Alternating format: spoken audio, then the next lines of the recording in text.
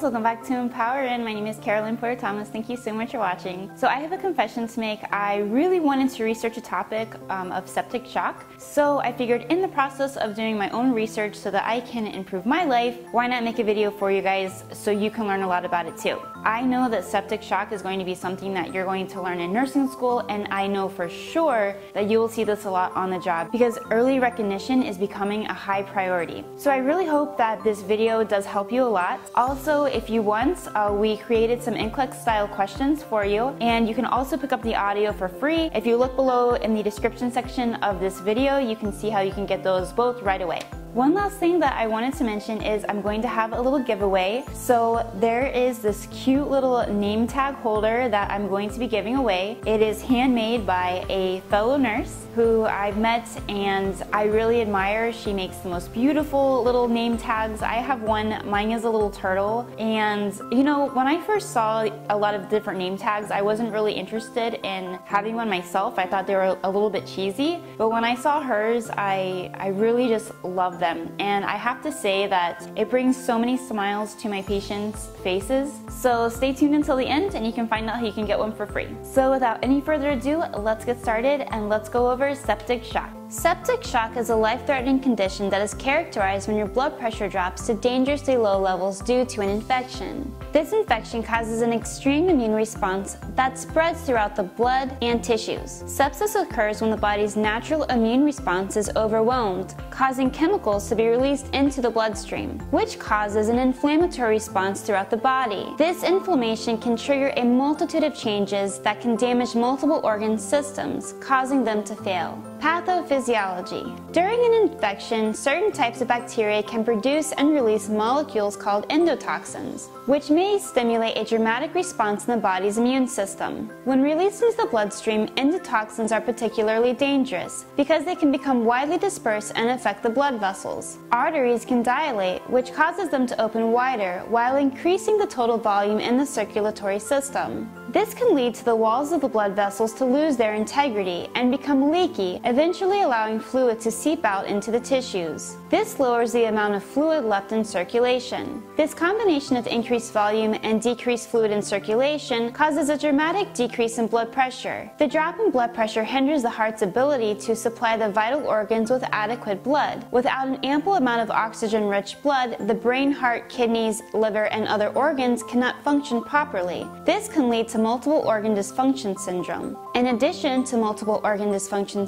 syndrome, another immune response may cause coagulation of the blood in the extremities, which can further decrease the circulation to the organs. Causes of septic shock. Any type of infectious agent, such as bacteria, virus, or fungus, can lead to sepsis. The most likely varieties include pneumonia, bloodstream infections, kidney infections, urinary tract infections, and abdominal infections. In most patients, these infections do not cause major complications, which would lead to sepsis. However, sometimes bacteria spreads into the bloodstream. This condition is known as bacteremia, after which sepsis may then develop. Risk factors. Certain groups of people are considered high risk for developing shock. This is usually due to a weaker immune system. Sepsis is more common and dangerous if you are elderly, a newborn baby, a pregnant woman, a patient with a long-term health condition and comorbidities such as diabetes, cirrhosis, or kidney failure, a person with a lowered immune system such as people with HIV or AIDS or those receiving chemotherapy, a patient with an injury such as a burn, or a patient who has an invasive foreign device such as intravenous catheters, urinary catheters, drainage tubes, and breathing tubes. Also, if the initial infection involves a collection of pus, the risk for bacteremia and sepsis increase. Signs and symptoms include refractory hypertension, which is low blood pressure that does not respond to treatment, lethargy or confusion, difficulty breathing, a rapid heart rate, cold pale arms and legs, extreme weakness and lightheadedness, and nausea and vomiting. Diagnosing sepsis can be extremely challenging because its signs and symptoms can be caused by other disorders. often many different tests are run to try to pinpoint the underlying infection. Some common diagnostic tests ordered include blood cultures to identify the infectious agent, a CBC especially to check the white blood cell count and platelet level. A lactic acid is a blood test that measures the level of lactic acid made in the body. When this is elevated, this could indicate a severe infection. PT, PTT, and INR tests to test blood clotting ratios, AST,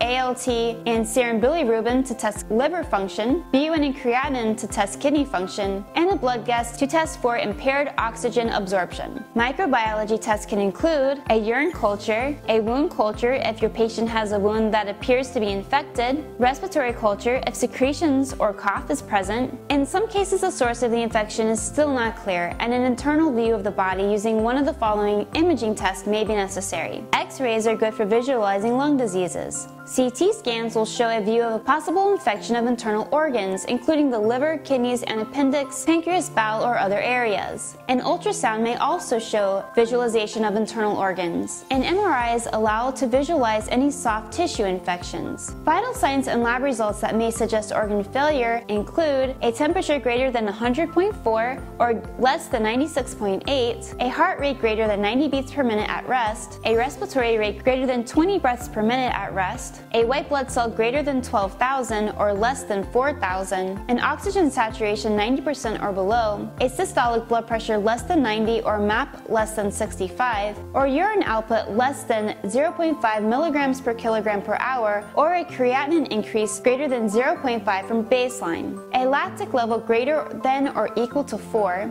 and a platelet count less than 100,000 or an INR greater than 1.5 unless the patient is receiving Coumadin therapy. And finally, a serum bilirubin that is greater or equal to 4, which is new onset.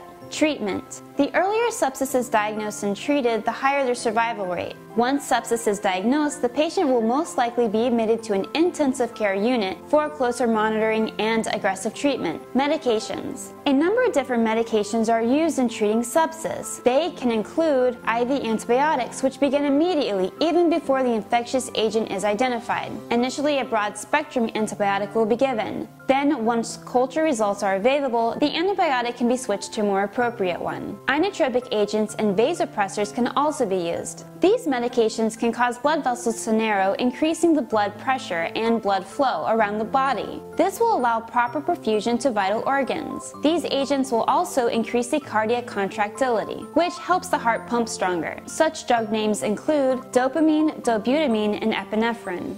Other medications can include corticosteroids for inflammation and insulin to help maintain stable blood sugar levels. Large amounts of fluid will also be administered to prevent dehydration and increase the blood pressure. Sometimes up to 30 milligrams per kilogram of a normal saline bolus will be given over 1 hour. That is a lot of fluid. Surgical intervention may be necessary to remove the cause of the infection. For example, a draining collection of pus or abscess, or removing infected or dead tissue. Outlook. Septic shock has a high mortality rate. The death rate depends on the patient's age, overall health, the cause of the infection, and how many organs have failed, and how quickly and aggressively medical therapy was started. So now let's go over some NCLEX style questions so you can gain further understanding. Question number 1. As the nurse receives laboratory results with a client admitted for sepsis, which of the following values needs to be reported to the physician immediately?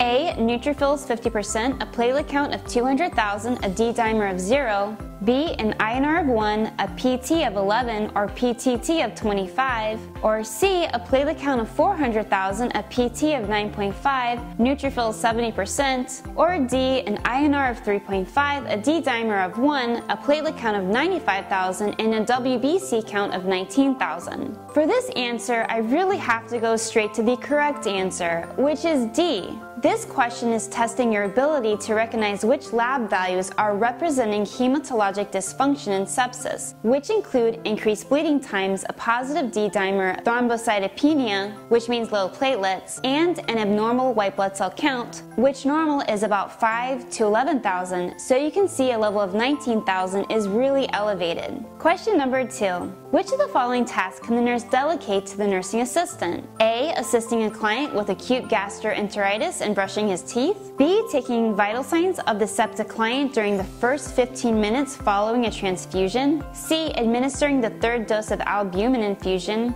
Or D. Changing the soak dressing of a client who has just undergone a thyroidectomy yesterday. Delegating tasks to a nursing assistant involves non-invasive interventions, such as skin care, ambulation, grooming, and hygiene measures. Nursing assistants can take vital signs, however, not the first vital signs following the start of a transfusion. These should be done by a registered nurse. Nursing assistants cannot give medications or change dressings, so the correct option here would be option A, assisting a client with acute gastroenteritis and brushing his teeth. Question number 3.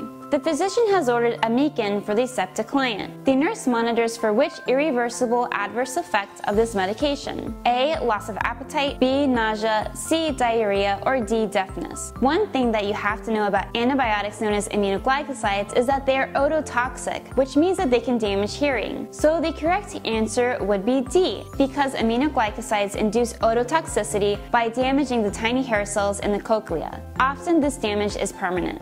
Alright guys, I really hope you liked this video. I know that the information is a bit complicated, but like I said, we do have additional resources for you. So again, just look below in the description section. You can see how you can get additional questions and an audio version of this video right away. And as for the giveaway, all you have to do to win a beautiful little handmade name tag holder is to give this video a thumbs up, post a comment below, and tell me something positive. You can post a video request, you can post your favorite quote, you can just say hi if you want, and all I need to do is see a comment, and lastly, just subscribe to this channel. So 3 things, and I typed everything below just to make it easier for you as well. The giveaway will be completely random, but it is international, so wherever you are from, whatever country you're from, go ahead and try to win because I'll send it to you wherever you are. Alright, again guys, I really hope you like this video, and I can't wait to see you again soon. I love you. Bye.